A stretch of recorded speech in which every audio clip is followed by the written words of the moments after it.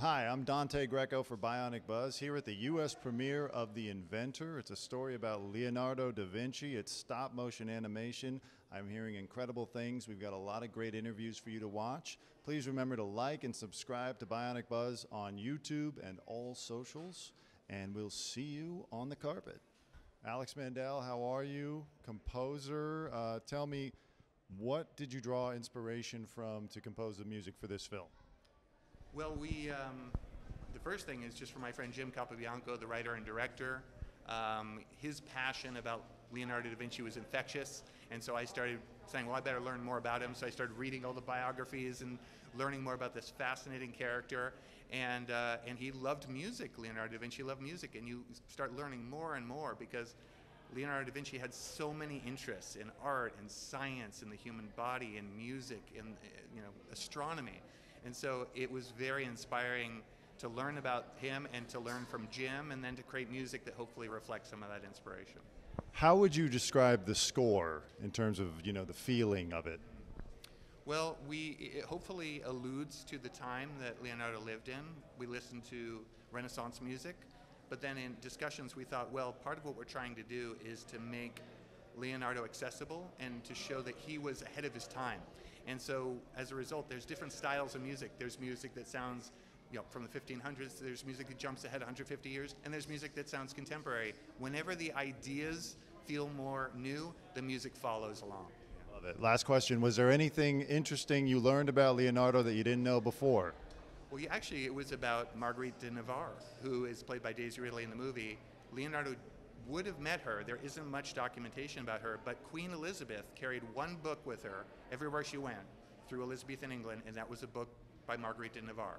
So she was this original Renaissance woman, if you will, that I didn't know anything about, and Jim found her and started digging deeper, and it really helped the story because now Leonardo, his counterpart is Daisy Ridley, Marguerite de Nevarre, who is a real person that is lesser known.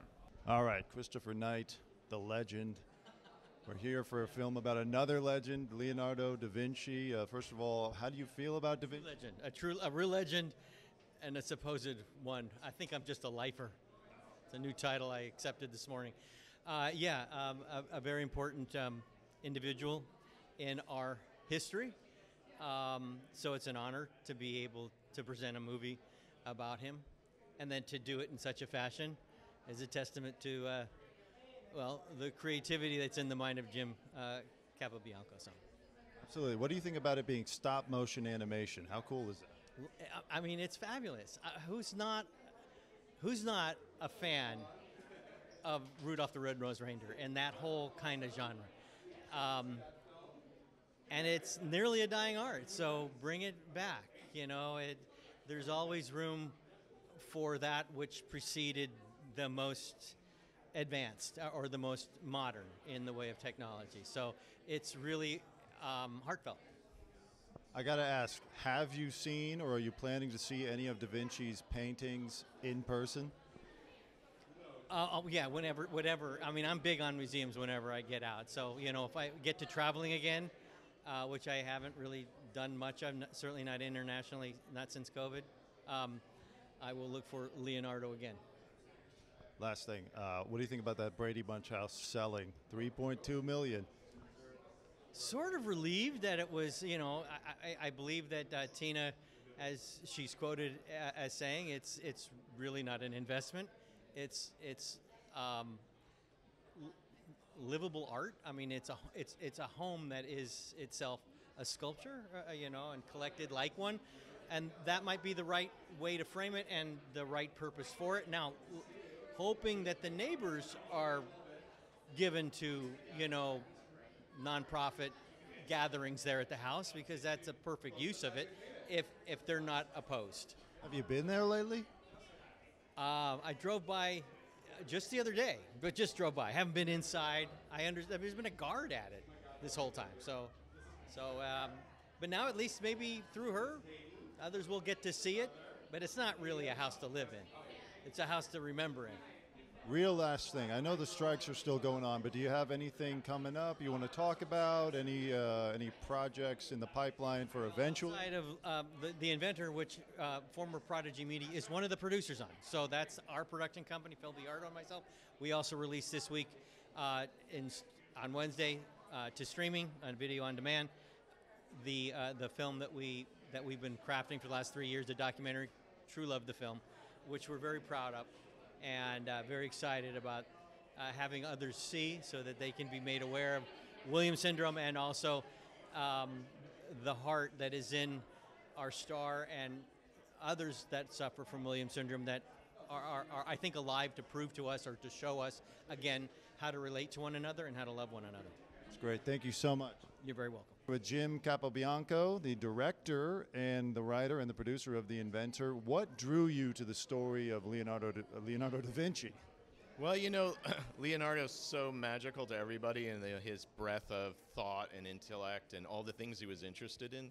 And he seems like he's a genius, right? And he's up on a pedestal. But I wanted to tell a story that was more human and brought him down to our level. And so that people could relate to him in a way in their own lives, in a sense. He had to have a boss. He had to get paid. He had trouble with his apprentices. You know, these are struggles we all have, and I thought that would be really interesting to bring him to life that way. Not the crazy wizard, you know, but more a real person. Right, so that way people watching him and his example could feel like, oh, I could aspire to actually be that. That's exactly right, yeah. So they could think, wait, maybe there's a little Leonardo da Vinci inside of me. Maybe they wouldn't be interested in all these things, but maybe there is something they're really interested in that they could find a passion and pursue, especially children, you know. Now, you made the very interesting and cool decision to make it stop-motion animation. Why did you make that choice? Well, I always thought there's two art forms in animation, stop-motion and drawn animation, that are handcrafted, and I thought a movie about Leonardo da Vinci should be made in the handcrafted art forms. There, you know, stop-motion is engineered with a skeleton, it's made with metal, it's a physical process. And drawn animation, obviously, with Leonardo's drawings and the 2D animation, seemed a perfect fit. So both of those together just was right. That's the way to make it.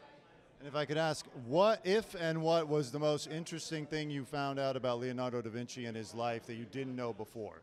I didn't know before. Let's see. Well, you know, I think the thing I learned the most was, and I hope this is true, but that he would have known Marguerite de Nevarre, who was this amazing Renaissance woman in and of her own right, and Daisy Ridley voices her in our film. She was amazing, like equal in a sense to Leonardo da Vinci in some respects, and she helped me make my movie, really, make the story come to life.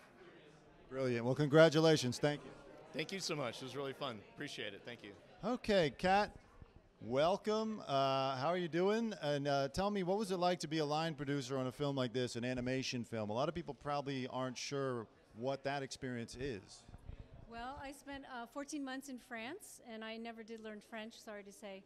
But stop-motion crews are one of a kind. We work at 24 frames per second. We build everything by hand. It's all very handmade, very Leonardo da Vinci style. We made a lot of his actual machines in the film. Did you guys feel the spirit of Da Vinci while you were making the film? Absolutely. A lot of people don't know this, but Leonardo died in France. He passed away in France. So we spent the last 3 years of his life in this movie in France. So it's very, very poignant and very heartfelt. And what would you like audiences to walk away thinking after they've seen the film? I think there's a big message at the end. It's sort of a moral of the story is to just find out what you're looking for inside and then share that with everyone, the knowledge of your what's true to yourself. Beautiful. Thank you so much. Congratulations. Thank you. Thanks. All right, we're here with Mercedes Blanche. How are you doing this evening? I am good. How are you? Excellent. So are you excited to see The Inventor? Yes, I am very excited. I'm just glad to be here and to support this animation. Are you much of a fan of Leonardo da Vinci? Yes. Yes, I am. I'm European, so yeah. Yeah, I figured. Yeah. It's like part of just growing up, right? Yes, yes.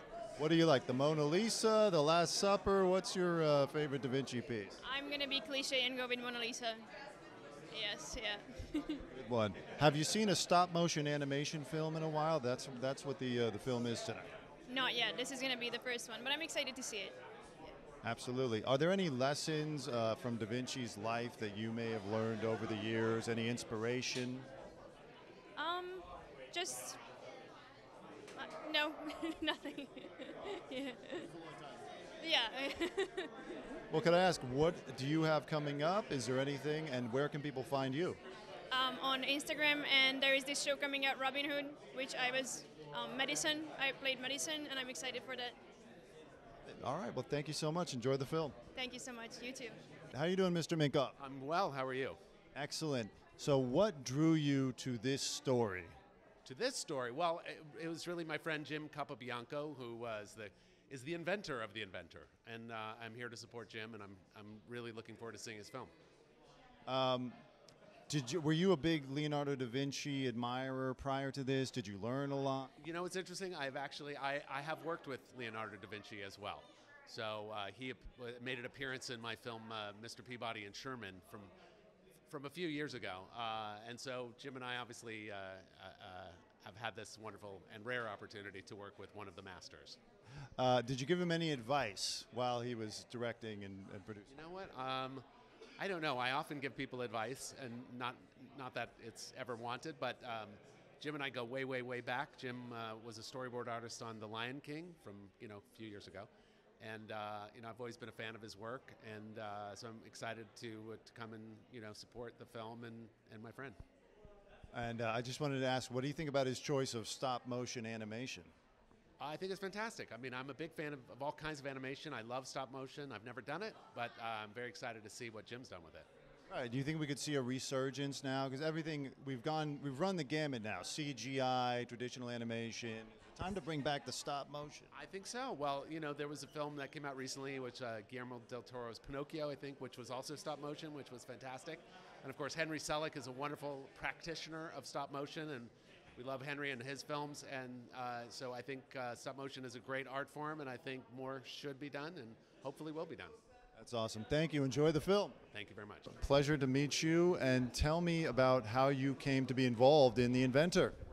So my name is Robert Ripberger, and I really got involved with The Inventor even before there was a script. It was a number of years ago, and it was just an idea to make an animated film, particularly in stop motion, about Leonardo da Vinci that could uplift and look at the meaning of life, but also be entertaining for kids. Were you much into Da Vinci or the Renaissance period before making the film? I certainly knew enough about Da Vinci, but that was also the fun of making the film, is there's really so many layers to him in geology, in art, in music, and every step of the way it was like, we just kept finding more layers, and he's really quite a dynamic person. Most people know him through the Mona Lisa, but in this film you really find so much more about the man. And what would you like the audience to walk away thinking after seeing The Inventor? I'd really love the audience to be more connected with each other, to appreciate the art, to appreciate the way of life that's captured. I mean, Da Vinci really had a philosophy and a way of life that was quite unique, and that's also what we wanted to bring forward in the film and share with audiences. Wonderful. Thank you very much. Thank you.